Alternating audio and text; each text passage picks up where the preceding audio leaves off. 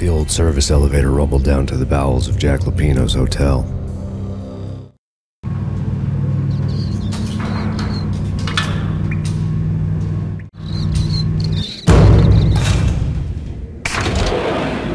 It was freaking icy.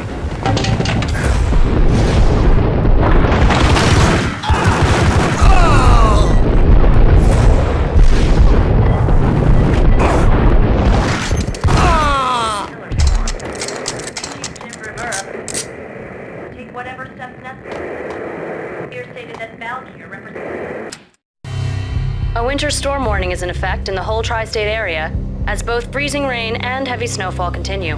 Many roadways are already closed, and people are advised to stay indoors. The severe blizzard has ravaged New York for 3 days now, with no end in sight. We'd been snowed from the start in the Valkyr case. The forecast said there was plenty more where that had come from. But the snowbound city was on my side. Less chance of innocent bystanders getting caught in the crossfire.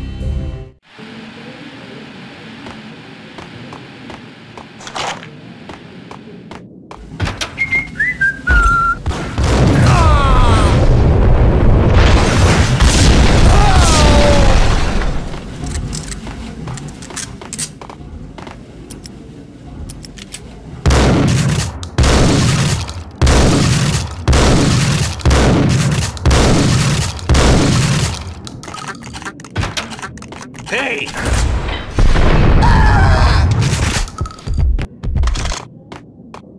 Exhibit number 1, a newspaper. A dead man tied to a chair lay on the boiler room floor. Captain Baseball Bat Boy has an unbeatable track record in superhero death matches. But a 6-pack of root beer gets me every time. The murder weapon was a baseball bat, now lying in a pool of drying blood next to a newspaper folded open on a Captain Baseball Bat Boy comic strip.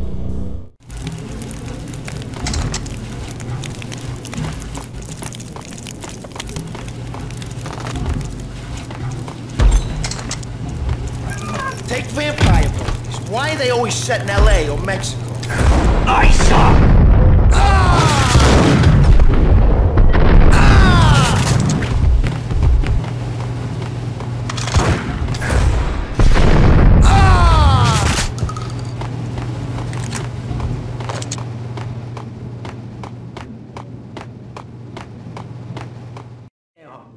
Gentlemen, let's do business. Green for green. Cheers at green-eyed angels. Amen.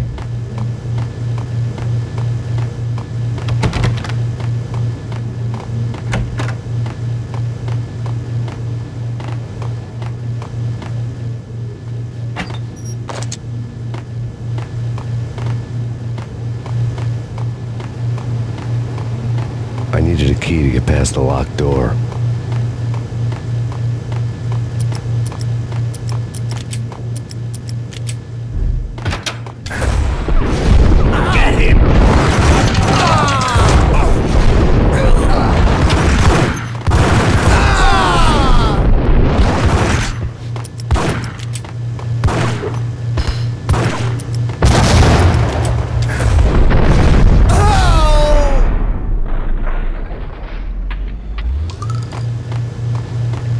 A lifetime ago, this would have gone down as a narcotics arrest.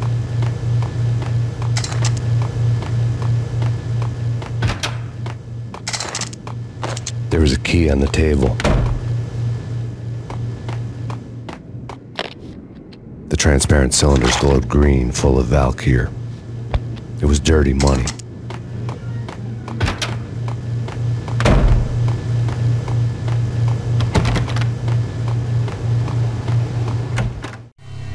Two mad dog killers, ready to murder each other. They step into the next room, and I'm thinking, now they're gonna do it. But no. They sit down in front of a TV and solve their differences with a kung fu fighting video game. I tell you, Candy, I was so depressed, I strangled them both with the video game cadence. Oh, Rico, you're so bad. I am, ain't I? Rico Muerte, big-time hustler. Who the hell? It's that cop. Muerte went for his gun.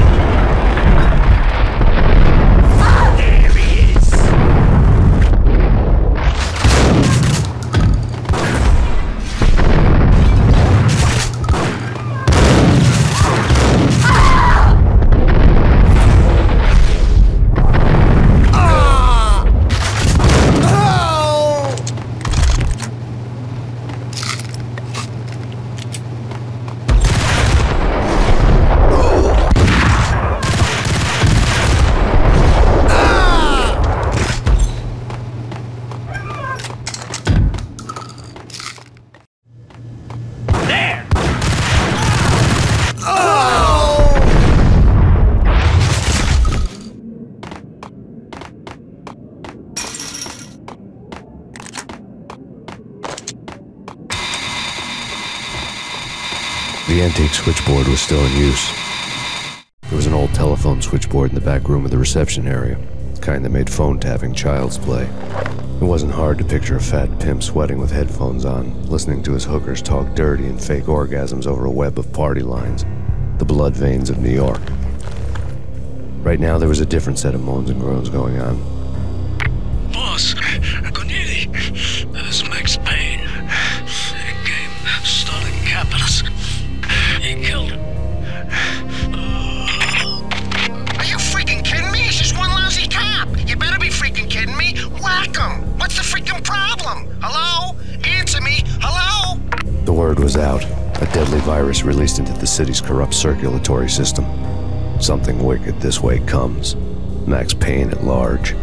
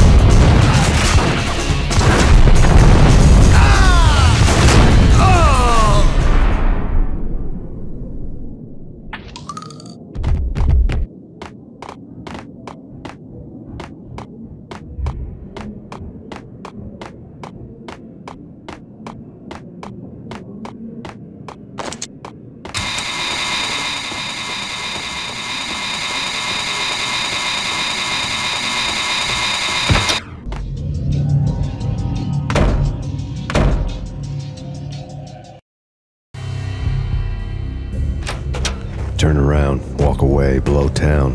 That would have been the smart thing to do. Guess I wasn't that smart. Lupino's tenement buildings were a seedy hangout for all kinds of sleaze. A liquor store, a pawn shop, a laundromat full of mobster bookies and loan sharks. The list went on. The how and why of it was a mystery to me, but they knew I was a cop. They knew I was coming, and they were going to get real trigger happy about it. I got to see Lupino's hangout all lit up. A bomb went off, turning snow into liquid gold. A pillar of fire lifted the remains of a car straight up into the air. The flames were highlighted on the hood of a black Mercedes-Benz as it coasted down the street real slow, as if the driver didn't have a worry in the world. I got a good look at the man riding shotgun. It was Vladimir, the head of the local Russian mob, the fly in Don Punchinello's soup. The ringing in my ears was the sound of a mob war being waged.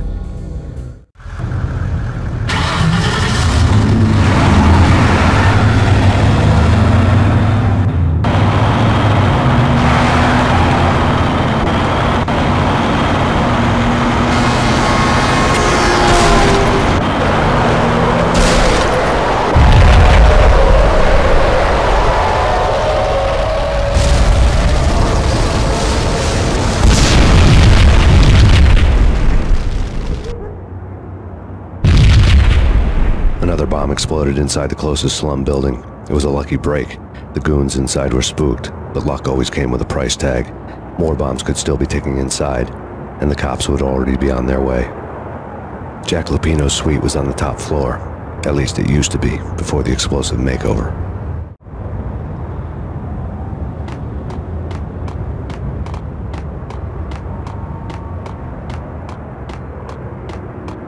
I don't know, man. I don't know about this. Hey,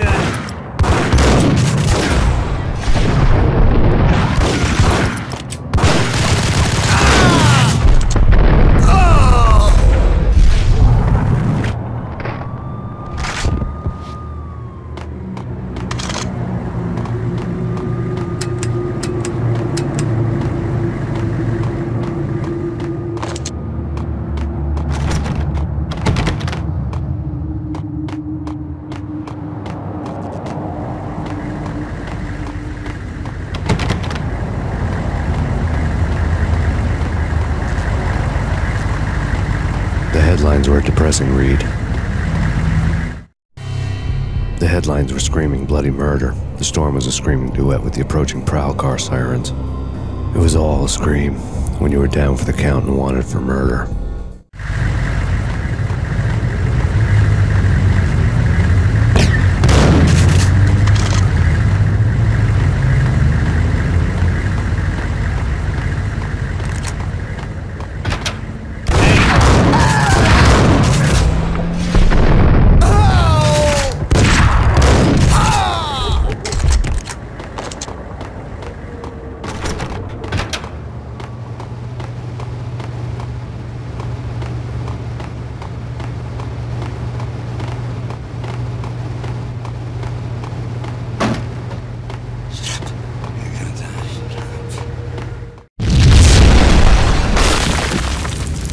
The building was rigged with explosives.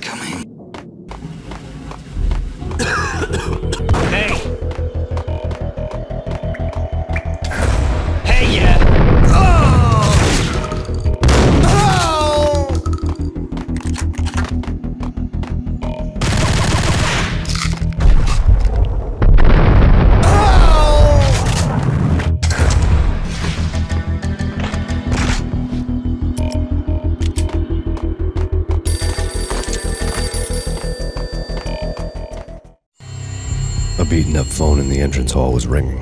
It could have been just a junkie in need of a fix, but it turned out to be something more sinister than that. Am I speaking to Mr. Payne? Who wants to know? My name is Alfred Woden. You must hurry. The police are on their way. Tell me something I don't know. They know you're there. How? And what's it to you? I will contact you again. The cops arrived, sirens singing in the off-key harmony of a manic-depressive choir. I had a few minutes while the SWAT team would go through their usual routine.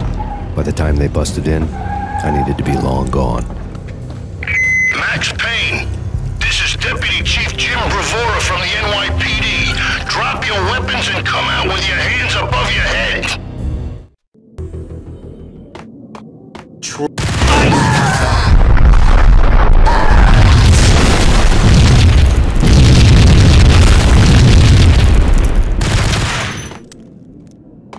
Someone had left a letter on the counter.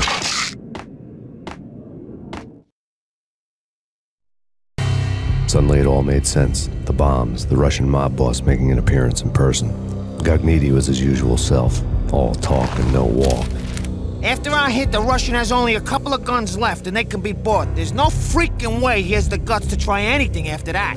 As it turned out, the Russian had plenty of guts. One thing you could count on, you push a man too far and sooner or later he'd start pushing back. There was a key on the shelf.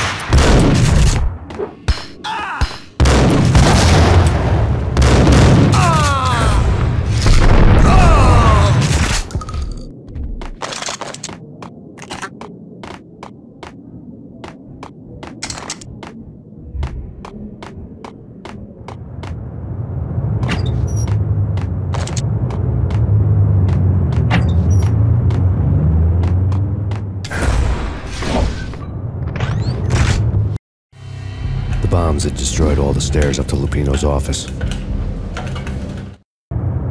The alternate route led there by way of adjoining rooftops.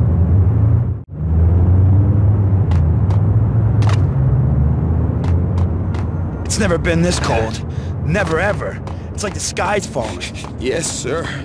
It's the end of the world as we know it. And I don't feel fine. I don't feel anything. To get to the roof, I'd need to get to the elevator through the locked door up ahead.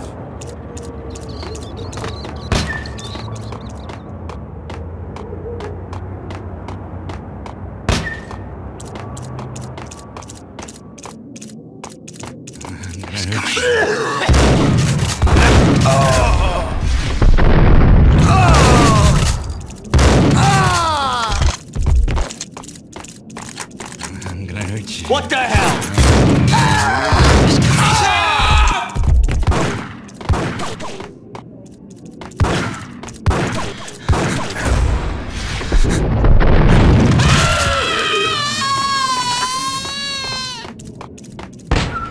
No, don't shoot.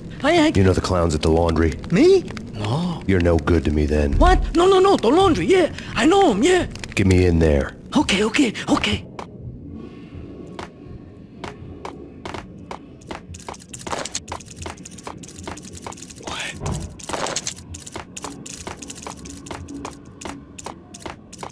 I think I died.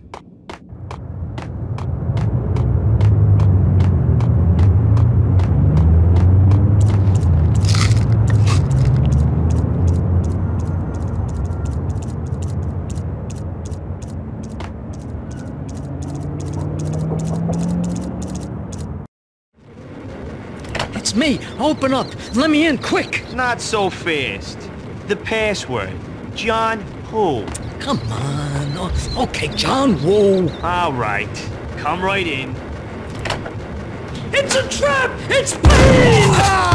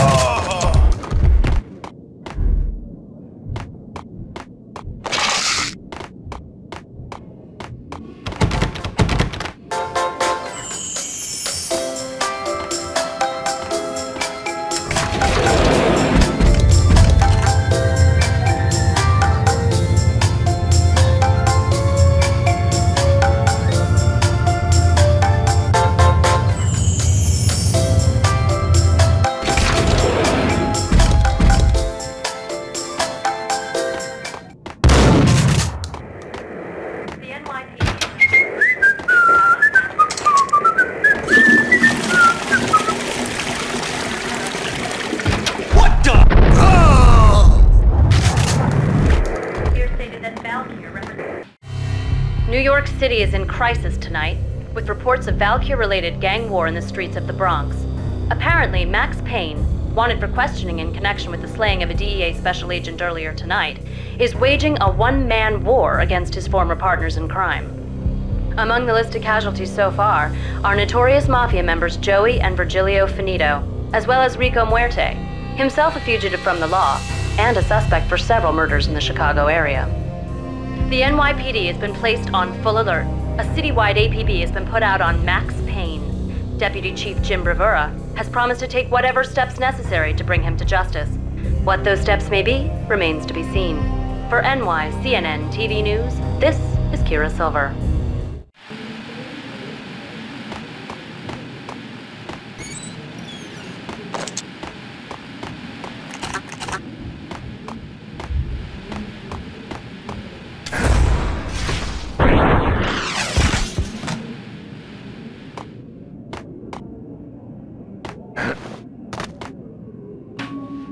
This week on Address Unknown. What the hell? I don't know what's going. It's the last place I've been to date, but that's where I always go. It's not me talking to that pink flamingo, but someone who looks the part down to the finest detail, except that he's Euby. I'm hiding in the shadows, watching it all unfold. The flamingo speaks. You can speak here. It says... That's mirrors are more fun than television. Somehow I know this, just don't ask me.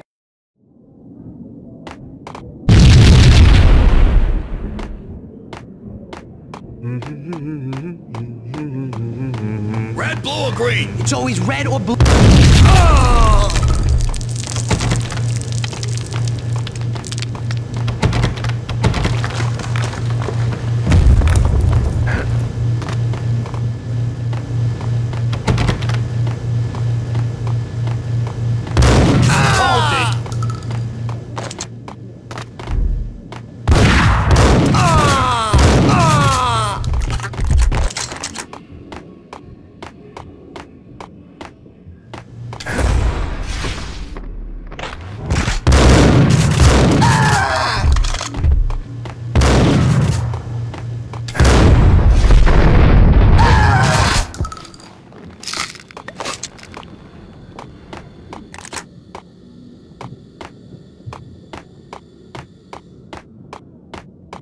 What the hell are you standing around here for? Get bombing us! What are you doing? Vinny Gognitti, just the man I've been killing to see. Payne? Freaking Fed! I knew from day one there was something screwy about you. What do you think you're doing? You're a freaking cop. You ain't got squad on us. You can't just come in here waving your piece like it meant something. Yeah! Oh my God! Oh God, you shot me! Ah! You're dead, Payne! What the hell are you waiting for, you apes? Kill him! Kill him! With pleasure, boss. Gognitti bailed. I made like Chow Yun Fat.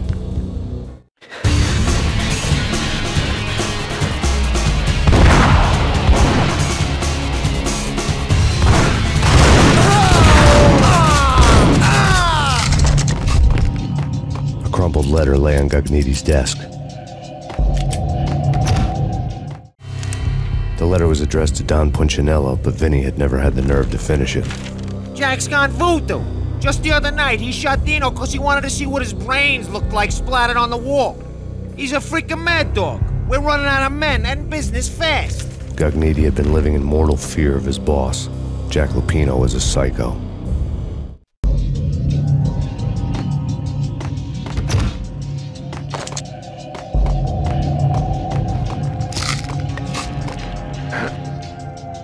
Vinny Gognitti was getting scared.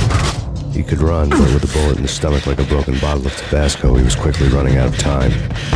He knew where his boss was, and I wanted to square things up with Jack Lupino.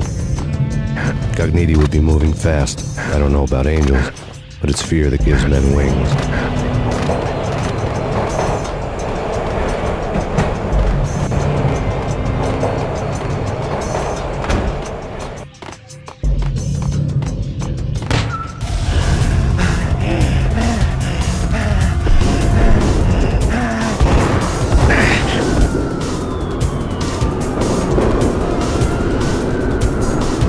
Gognitti hitched a ride.